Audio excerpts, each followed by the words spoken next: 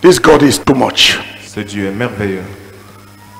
Last Sunday, Dimanche dernier, we ended with the indicators. on a terminé avec l'indicateur.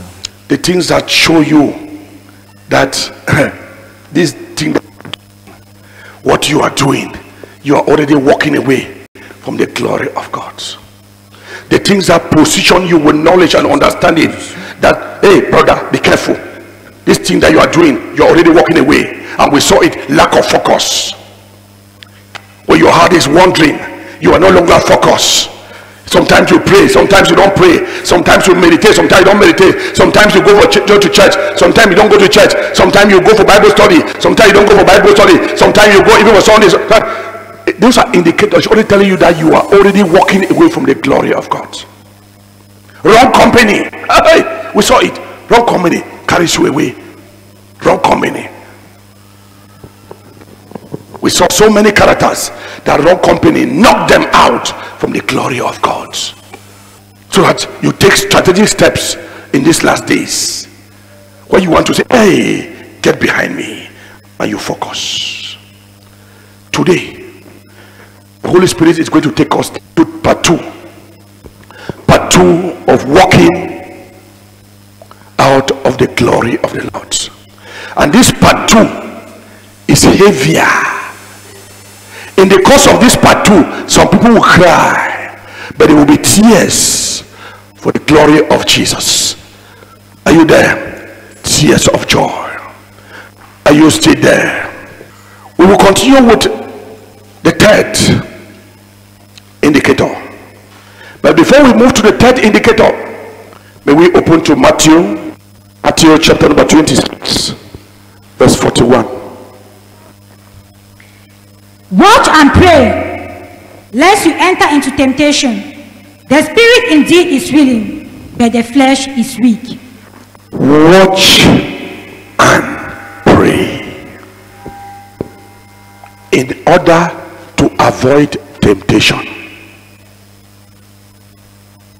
The only way to avoid temptation is to be watchful and prayerful at all levels, at all steps of your life.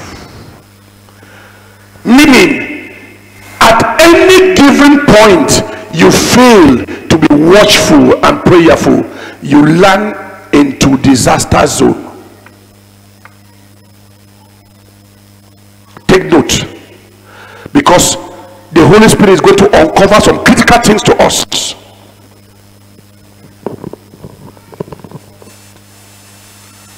At any given moment you fail to be watchful and prayerful, you enter disaster zone. In 1 Thessalonians chapter number 5 verse 17 through 18. 1 Thessalonians 5 verse 17 through 18. Pray without ceasing. In everything give thanks, for this is the will of God in Christ Jesus for you. You are asked to do that without ceasing. He takes us so that you understand it well, that you have to be watchful and prayerful all the time. There is no season to be watchful. There is no season to be prayerful. You have to do that all the time. Tell somebody by you, all the time. All the time. And you have to do so for everyone. All the time. Are you still there?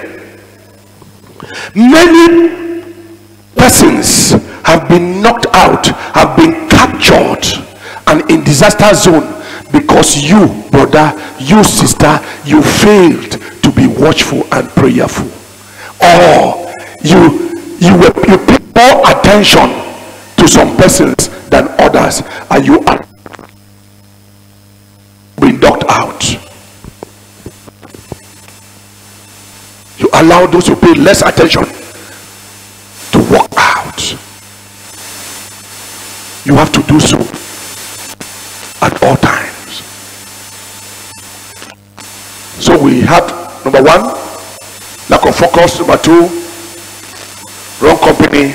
And number 3, giving little attention to the more gifted. Tell your neighbor, giving little attention to the more gifted. That is what is why so many gifted have been swept the enemy,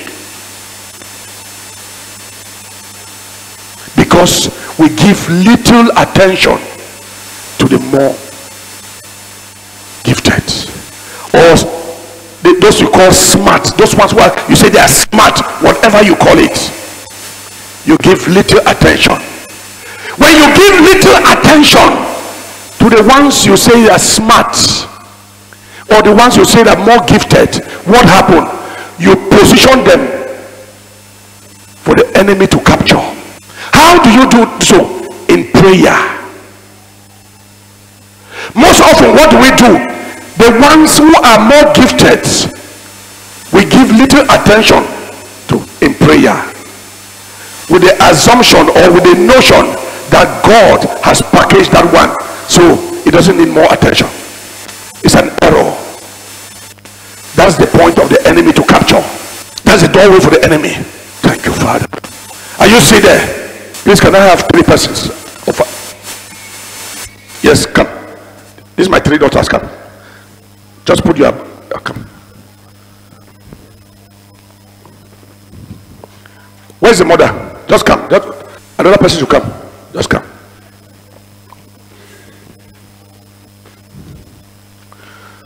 Let me do one illustration. This is a family of 5.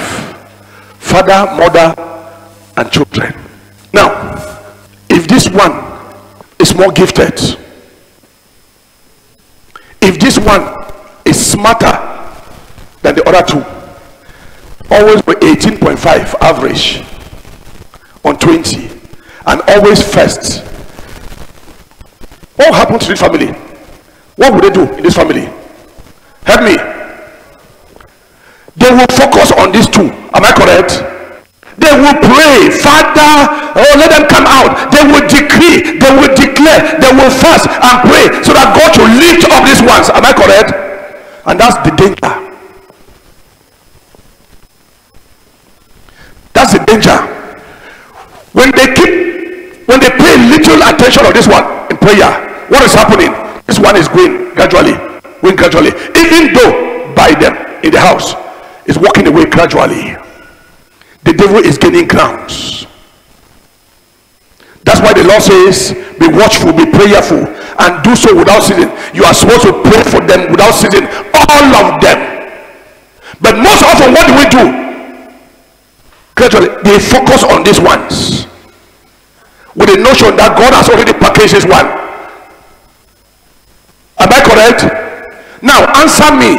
Amongst these 3, who is priority to the serpent? Help me. Amongst the 3, the one who is smarter and the 2 who are less, who is priority to the serpent, to the enemy? You didn't hear me. Amongst the 3, the one who is always hitting 18 and first, and the ones who are always coming out 10.5 and 11, maybe number 20 or 30 something, who is priority to the enemy? Help me. You now understand why are they giving, why these ones who are smarter are always captured, why some of them are cut short, why some of them are captured by the enemy and they are in drugs. Yet you say, this child very intelligent, why will you get into drugs? This child is very intelligent, why will you get into scamming? This child very smart, hey, why will you get into this? You cannot. That's the reason. This child very smart, I don't understand, why would this child be like that? Because you failed. Your attention was on the less gifted, and you neglected the more gifted, and the enemy captured. That's the reason why we see the more gifted, it gets to a point, you get bam. The enemy has strike. The enemy has captured. Let's finish that one.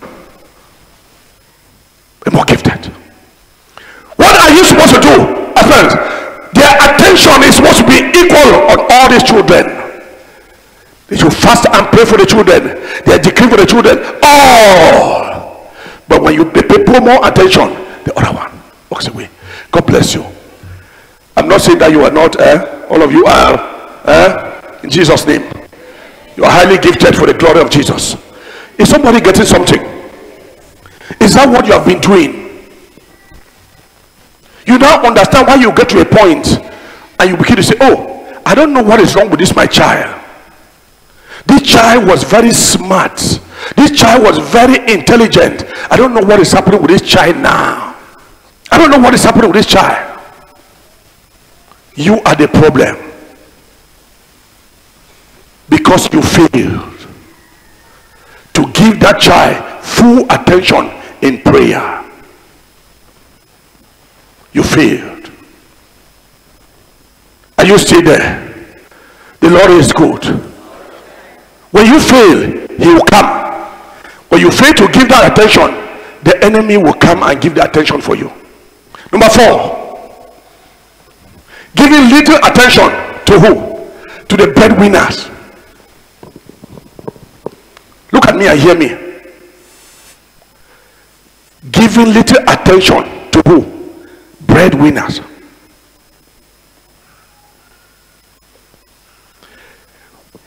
Most persons or families give little attention to breadwinners.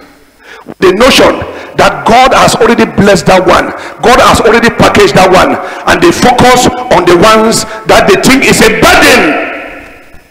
And they cry every day, Father, take this burden from me. The ones who are still down there, they consider as a burden. Father, come and help me. These children, they're not giving me peace. They're not doing that at all. They are there praying only for them and so on. And what's happening? They are pushing the breadwinner away. The breadwinner is walking away. And so, interestingly, when you are doing so, you are also walking away, because that breadwinner, when if you are pride, are you there? When the devil captured that one, he has captured you too. Most often, you only the kind of prayer that will pray with the breadwinner is, oh, Father, bless the breadwinner so that he can already provide for us. Little attention to the breadwinner and the focus on the ones who are not yet settled according to them.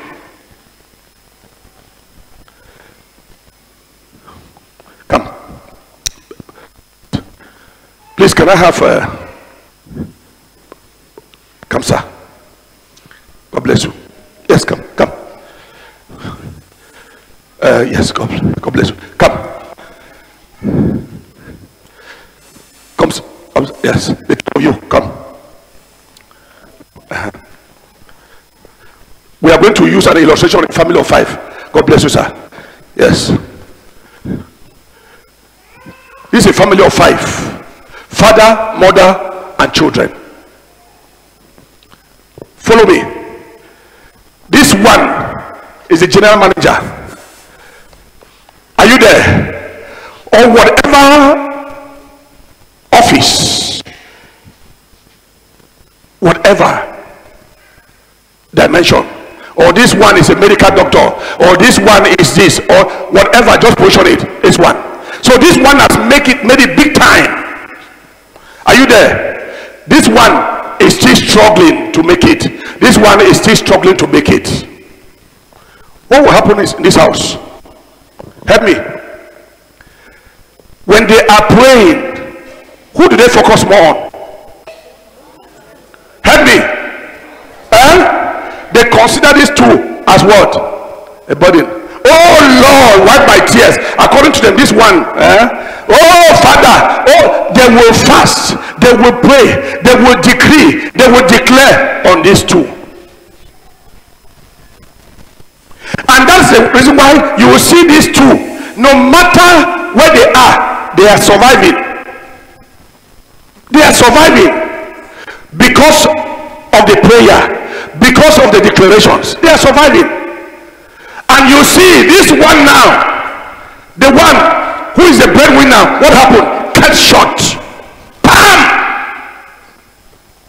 The devil hits down. Why? Because the back of the prayer that was supposed to go is not going, and gradually that one has walked away. The devil strikes. Oh, the breadwinner might still be there, but they get to a point. Story, the music change. The breadwinner is no longer supplying. The devil has captured the attention of the breadwinner. Now is on the world, the things of the world. You are crying, rent, we are dying, oh, there's no food, oh, no more. The same person who used to give you yesterday, the same person who used to take care of mama, take care of daddy yesterday, the same person who used to provide for the house yesterday, is there now. No reaction. The world, everything of the world now, the enemy has captured.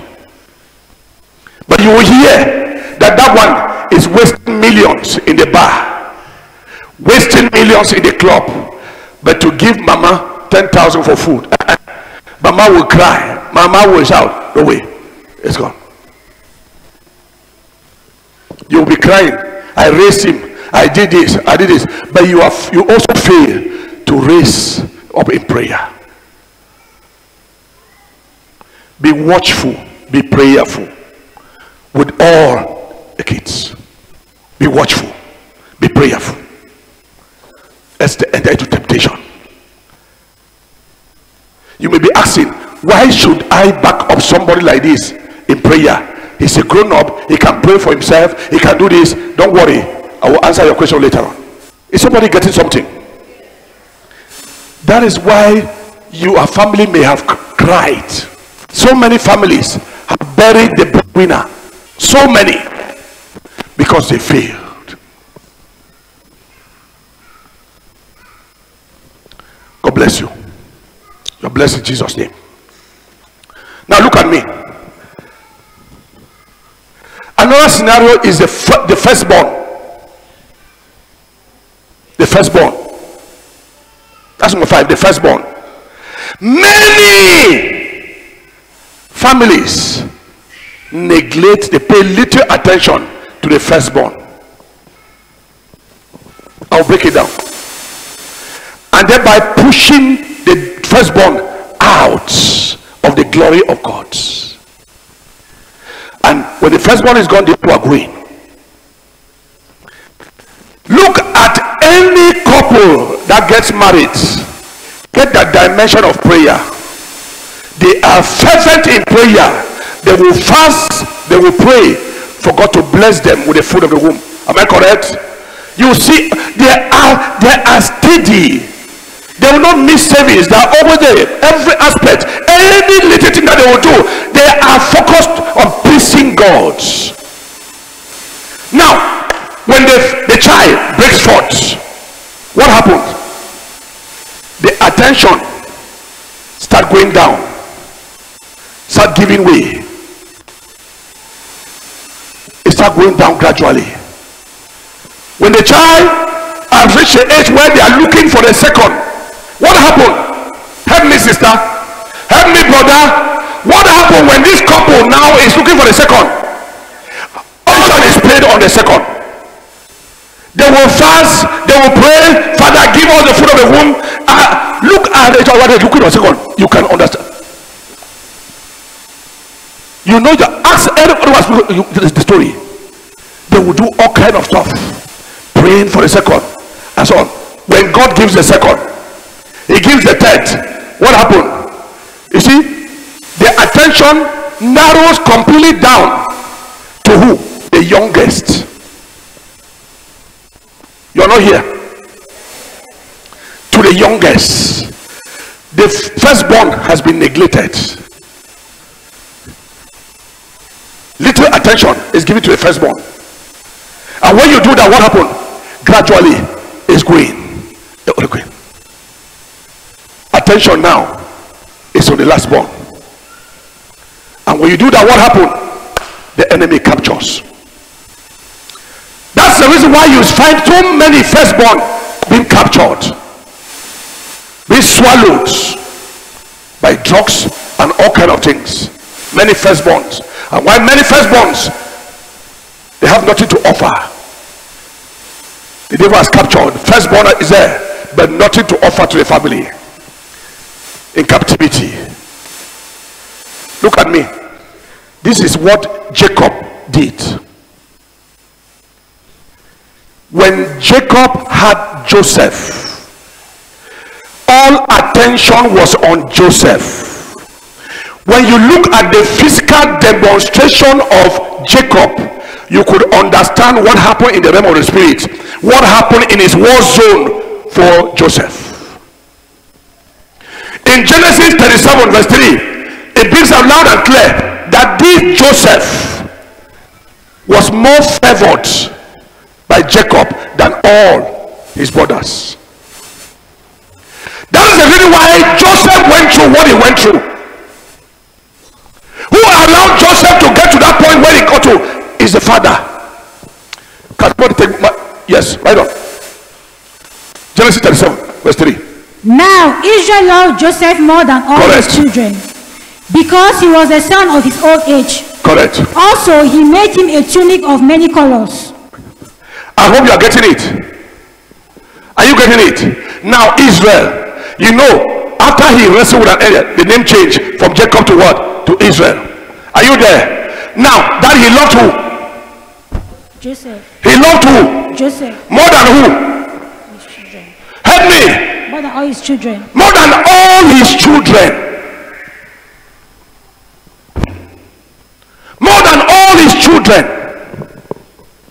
That's why you look at. That's why you see the firstborn. The firstborn is not to offer, because the father, the parents did not give the attention, the right attention to the firstborn.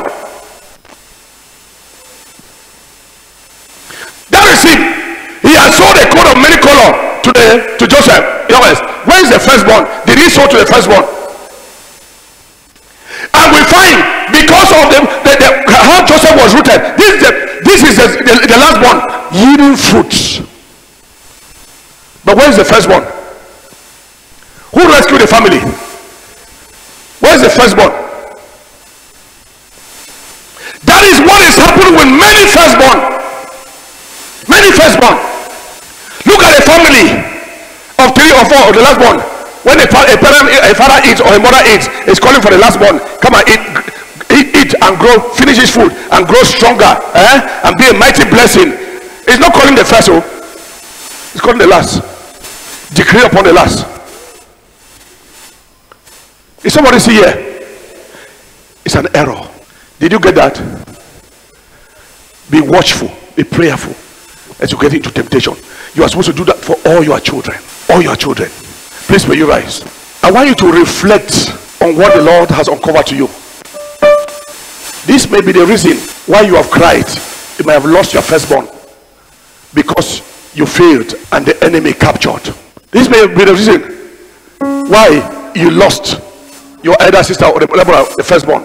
This may be the reason why maybe the smartest person in your family is no more. The one who was very intelligent is no more, or maybe there, but it's everything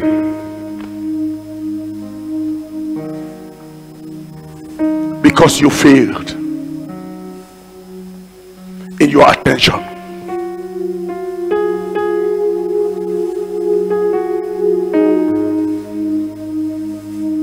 Talk with your father.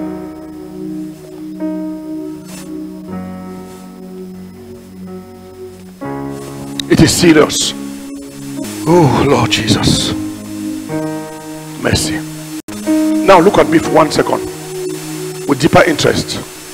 You may be asking yourself, why should I be praying fervently for the firstborn, who is a grown-up man, a grown-up woman who can take care of herself? Or why should I pay more attention or the same attention on my children? Whether is smart or please sit down and let's look at James chapter number 5, 16b. I want us to look at it together. James chapter number 5 verse 16b. Right on. The effective fervent prayer of a righteous man avails The much. effective fervent prayer of who? A righteous man. Of a righteous man avails much.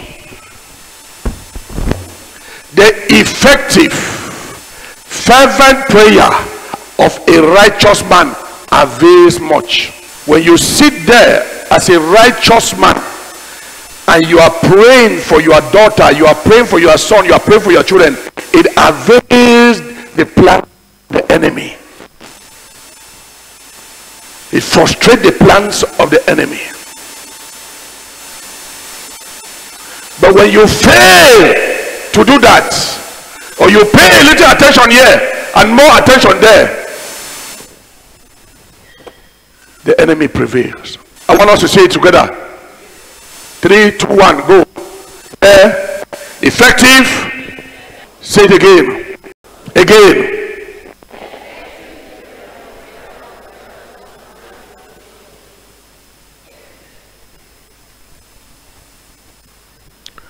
Look at me.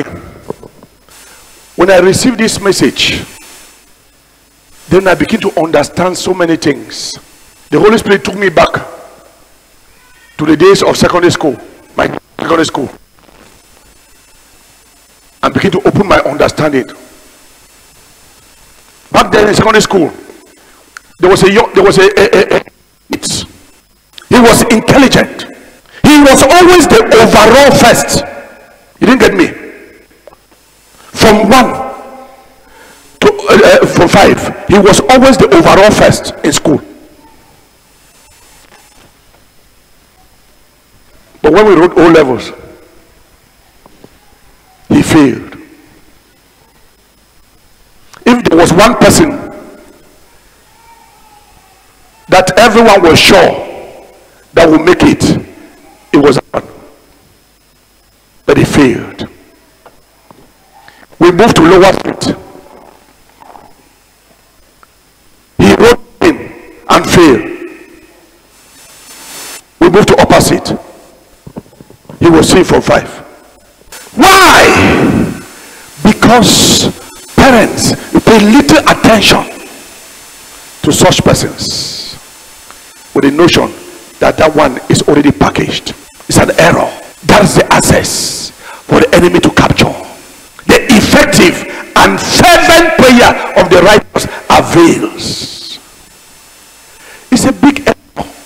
Instead, the one who is more gifted to the enemy,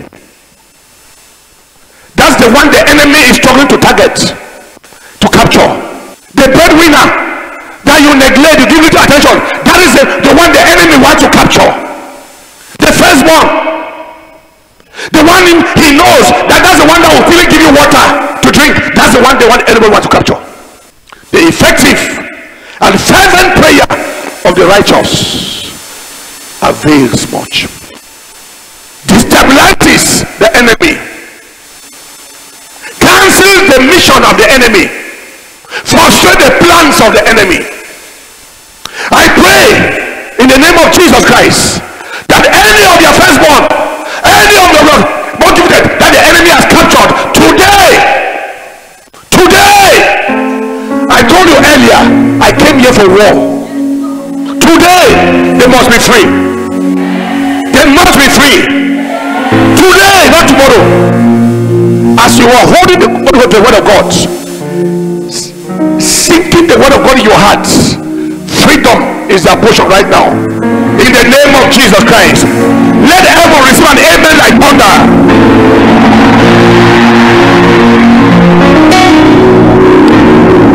Now look at me. Job was here as we are some years ago. He had children as you have children, sister, brother. He did something extraordinary.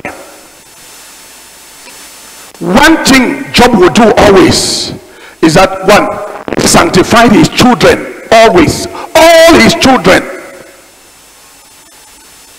In other words, he had understanding. He had the knowledge and understanding on these subjects. He will sanctify his children. 2, Job will give offering unto the Lord per head. Thompson, Pam. John, Pam.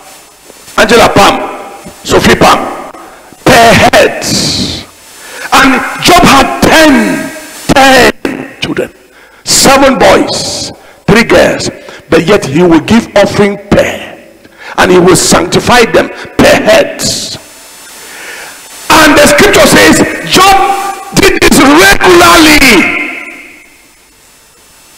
He did this regularly.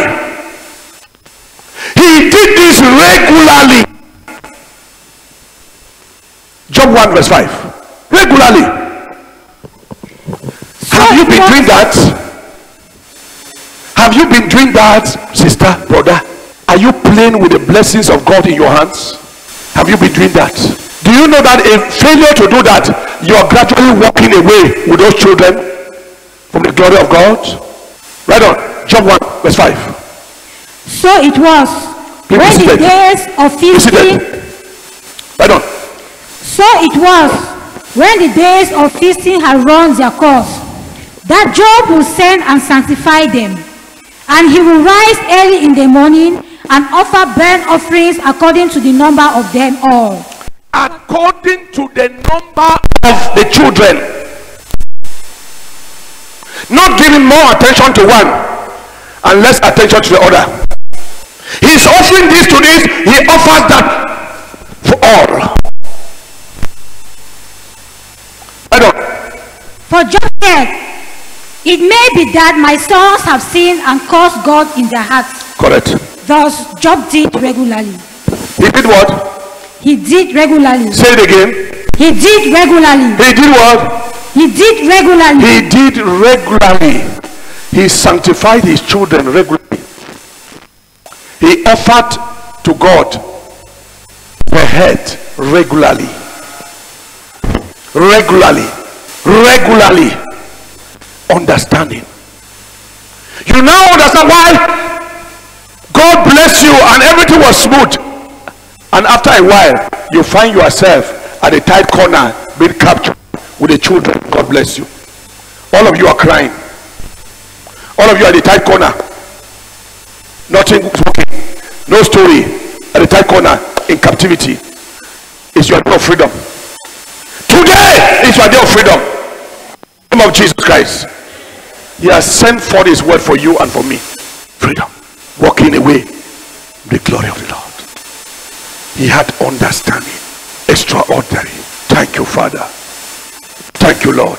Another indicator is little attention to leaders. Another indicator.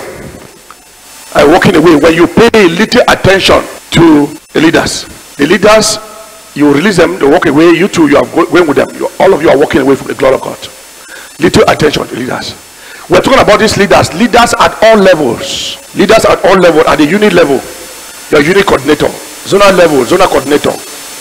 When you pay little attention, you neglect them, you abandon them, and you are praying more for yourself, for your family. What happened? You allow them to walk away. You are also moving with them.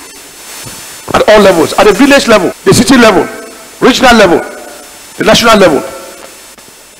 Even at the level of the church. At the level of the church. At the family level, let's look at the head of the house. How often do you pray for the head of the house, the father of the house? Little attention. Most often they are praying, we pray that God will bless daddy, so that God will bless daddy, so that daddy will be able to provide for us. He will be able to buy school fees. He will be able to give this. He will be able to do that. Are you there? How many people pray for God to protect the head of the house, for God to secure the head of the house? We see the head of the house giving little attention.